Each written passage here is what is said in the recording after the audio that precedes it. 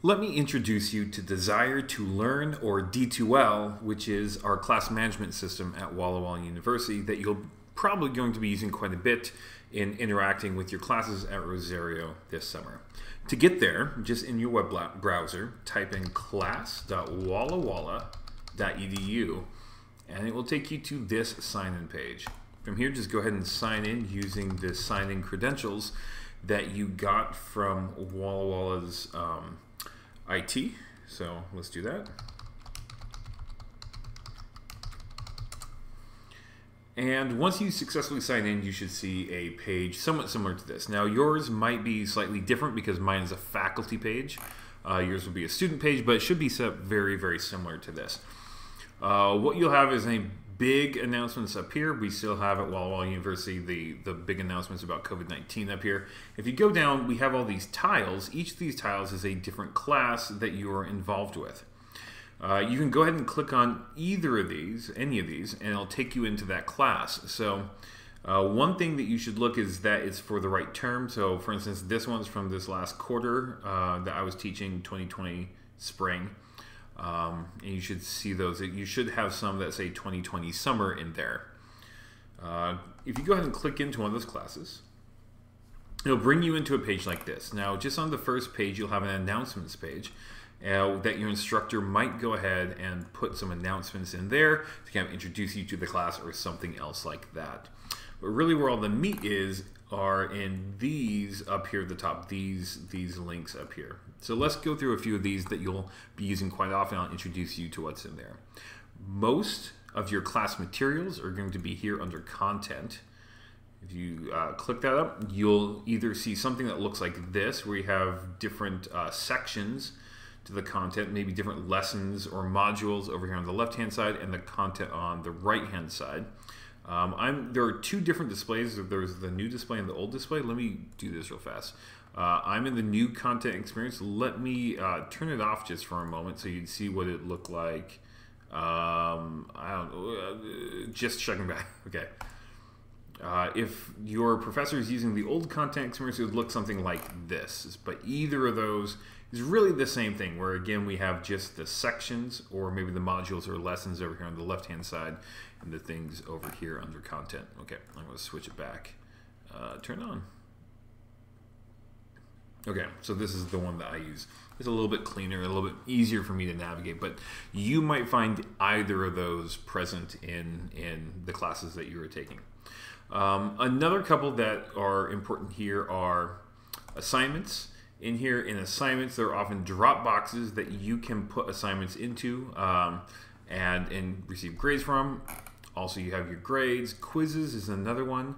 Up here again, this is one which you can go and take online quizzes. Your instructor might have you do that. Also, another one is the discussions tab. This is essentially a forum type area where your instructor might have you actually go and participate in some discussions on there as well. Most of it's pretty intuitive, and the way this gets used is fairly different for different instructors, and so I'm not giving you a lot of specifics right here, just kind of introducing you to the generality of it, and your instructor will give you specifics about what they're posting, where, and how, and what to get at. I think the one that you're going to come across most is content here. Oftentimes, when we have recorded lectures, they are going to be in this section. So for instance, I have my recorded lectures for my classes in here. So for instance, this is my first lecture from this particular class. It's in Panopto. I want to show you something specific about Panopto. So I'm going to play Panopto videos. You have to sign in. But here we go. This is a video that I posted up for. Oh, let's pause that. Posted up for my bioinformatics class that I taught this last quarter. Now, these videos could be hosted anywhere and actually put into D2L. They could be on YouTube or something else like that. But if they are in Panopto, which you can see up here, one of the cool things about this is you can actually search these videos. So if you click on the search box here, you could say, I remember my teacher saying something about that, but I don't remember in this video. And this is a 15-minute video, or maybe it's even longer than that. I don't remember where that's at. Let's take a look. What did I say? Let's say something I probably said. Genetics.